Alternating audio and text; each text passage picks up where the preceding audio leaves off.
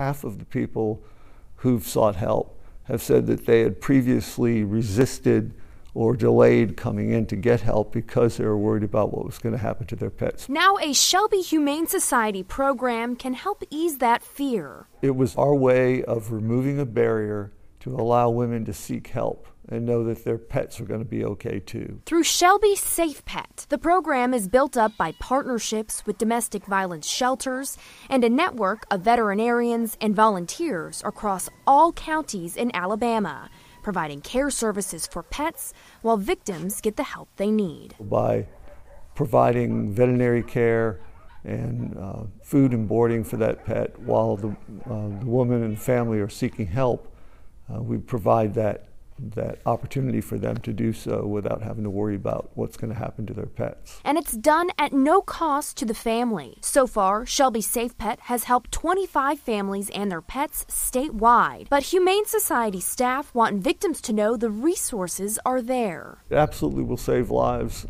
We care about pets, but the goal of this is to help people. To get victims and man's best friend to safety. In Birmingham, Mary O'Connell, WVTM 13.